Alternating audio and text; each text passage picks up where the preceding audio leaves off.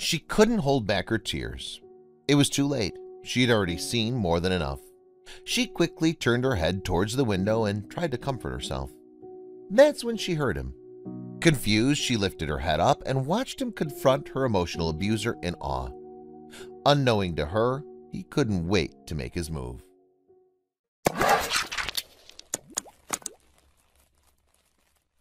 Before we begin, make sure to smash that like button, subscribe to our channel, and click the notification bell for more amazing videos.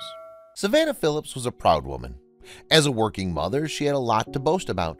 However, there was one small voice in the back of her mind that told her she would never be good enough. Every time Savannah flew, she booked a seat which had no one around her. But today it was a packed plane. Her anxiety started to kick in as she prepared herself for her journey, but nothing could prepare her for this. As a plus-size woman, Savannah had a problem with her weight for most of her life.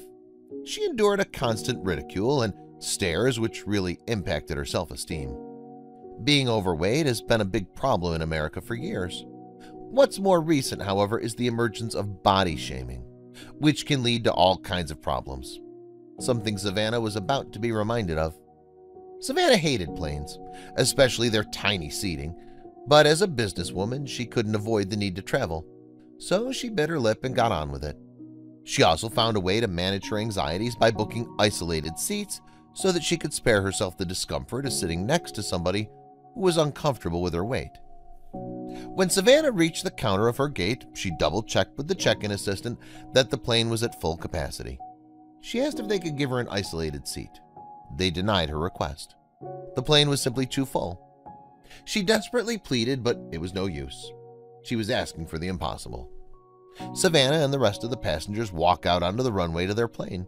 She already notices passengers trying to discreetly steal sideways glances at her. She throws her eyes up to the sky.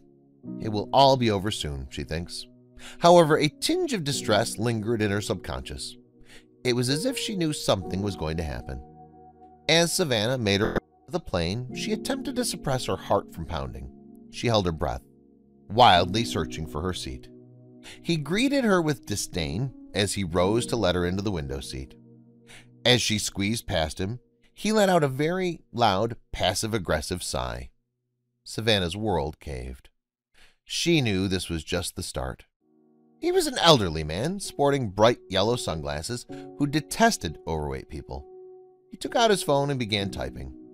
He was going to let his feelings be known. He adjusted the settings of his screen by increasing the brightness and text size to as large as possible. He tilted the screen towards Savannah so that she could see exactly what he was doing. Little did he know, the passenger behind him could see as well. Savannah thought he was trying to grab her attention, so she asked him what he was doing. He said it was to help him see better, but this was a blatant lie. He continued to send a message to his friend. When Savannah was able to make out what he had typed, she couldn't hold back her tears. She quickly turned her head towards the window, shielding her sorrow. But it was too late. The man behind them saw everything. Savannah now understood why he made an extra obvious effort to adjust his screen settings. He wanted her to see his message, a message he made no attempt of concealing from her. Savannah broke down after she read it. Sitting next to a smelly fatty. It felt like she was back in school again, and the man sitting next to her was the new class bully. But this time, she had a savior by her side. The old man received a sudden, vigorous tap on the shoulder. As he turned around, he heard, "I need to speak to you, now." Startled, he rose and followed the young gentleman down the aisle. Angry, Chase Irwin spoke firmly. "We're switching seats, now," he ordered. Taken aback by the confrontation, the old man cowardly agreed. Sitting back down, Chase addressed the tearful Savannah. Then he really became a hero to many. On the plane ride, Savannah and Chase began to talk. Savannah couldn't contain her gratitude, but all she learned of Chase was his name, profession, and that he was a parent too. When they landed, Savannah felt compelled to share their story, but she couldn't find Chase on social media. So she wrote a powerful Facebook post and urged people to share the post until Chase was found. But she didn't expect the response she received.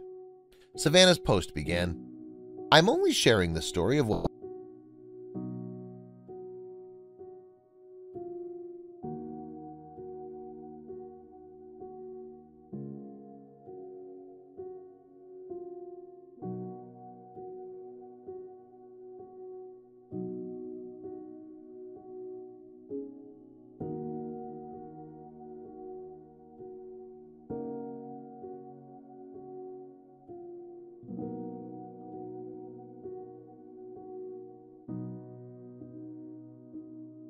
back by how many likes, shares, and comments her post received.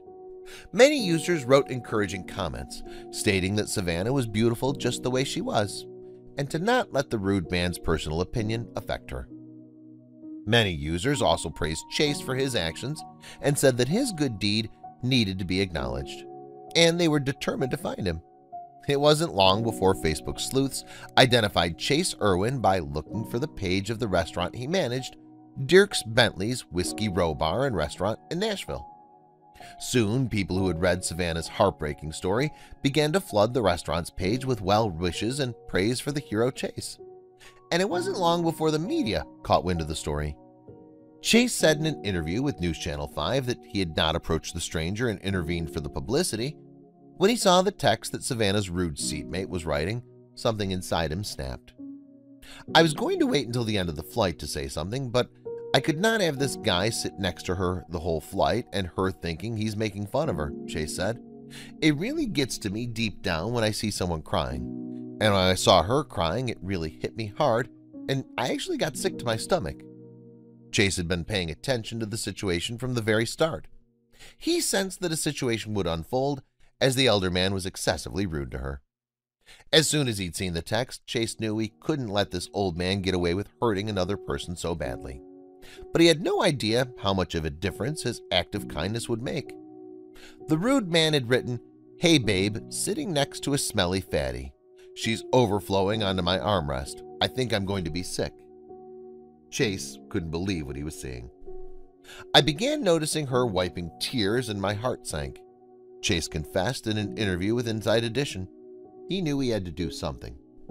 He took a short video of the man on Snapchat and wrote, "This guy, probably mid-50s, just texted his wife that he's sitting next to a smelly fatty and was about to vomit. I watched her read his text and is now looking sad." Deliberating over whether he should confront the man right then and there, he added, "Should I just say something when landing?" Then he decided that he wasn't going to tolerate it. In an interview with local news, Chase mentioned how much he hated discrimination. When he'd seen what the elderly man was writing, he had to act on it. But instead of waiting to have a word with him when the plane landed, he called a flight attendant over to let her know what he was about to do. Then he confronted him. According to Chase, he approached the fat shamer and ordered him to swap seats with him. At first, the man was confused. Assuming that Chase was offering him a better seat, he thanked him and asked why. But Chase was about to set him straight. "Because you're a heartless person," Chase told him. "I read your text, and the girl next to you crying also read your text.